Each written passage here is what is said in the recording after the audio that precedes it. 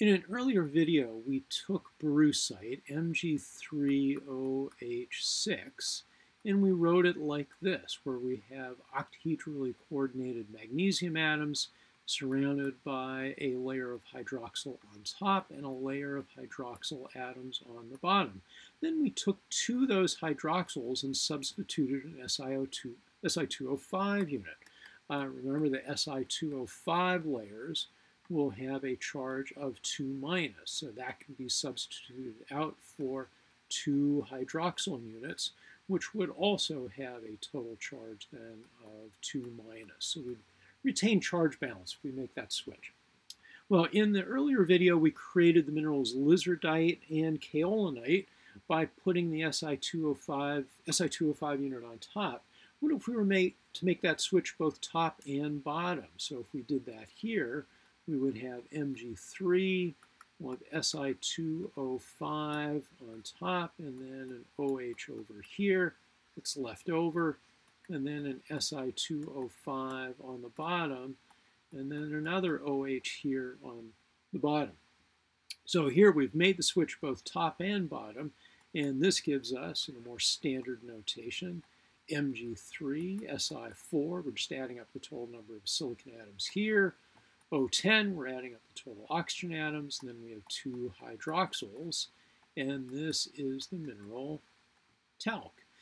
We did this by starting out with brucite. If we started out with gibbsite, where instead of 3 magnesiums, we had 2 aluminums, we'd have 2 aluminums here. We'd have a very similar kind of formula, but instead of 3 magnesiums, we'd have 2 aluminums, and the rest is the same, Si4O10, OH2, and this is the mineral pyrophyllite. So here, the only thing we've done differently compared to the prior video is we've added a tetrahedral sheet both top and bottom rather than just to the top. So we have a tetrahedral layer here, signified by these Si2O5 units. We have an octahedral layer. These magnesiums are still in octahedral coordination. And then we have another tetrahedral unit here, as signified again by the Si2O5 units. So these are the TOT silicates. Now, we do have a classification scheme for these. Since all 3 of the octahedral sites that are available here are occupied, then we call this a tri-octahedral mica. And then this fellow over here, it has only 2 of the octahedral sites filled. And so it is a dioctahedral phyllosilicate. Let's look at some other variations on this theme. So we have the TOT layers, and then some weak van der Waals bonds, and then another TOT layer, and then some weak van der Waals bonds. We'll try one more little triplet here, TOT.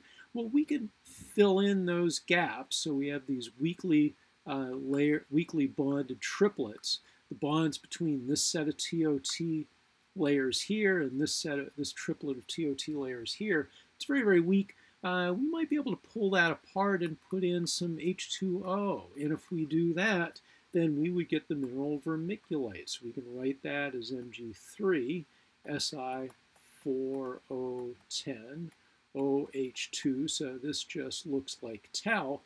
Then we're going to draw a dot.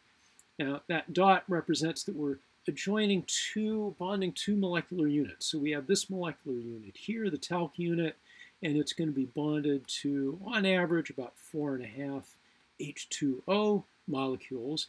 That is also molecularly neutral, but there are unsatisfied bonds here. There's some polarity with the H2O molecules, and so together these things can bond and make for relatively weak bonds. That water can easily be pushed out of the structure, collapsing the vermiculite back into talc. But this would be an example of vermiculite, a very hydrated example of a layered silicate.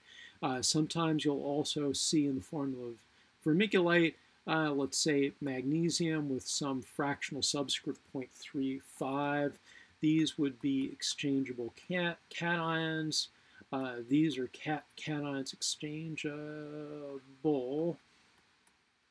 These are cations that are not fitting into the octahedral site. So these magnesiums here are in six-fold coordination. These are not. These magnesiums here are fitting in with the water molecules, and they can be pulled in or out of the structure. So vermiculite is a very interesting mineral in that way, in that it can store water. It can also be dehydrated. We can also put some cations in here. It doesn't have to be magnesium. We might be able to squeeze other kinds of materials in and put vermiculite to various kinds of environmental uses. So this is another variation on a theme, and then in another video we'll look at the true micas.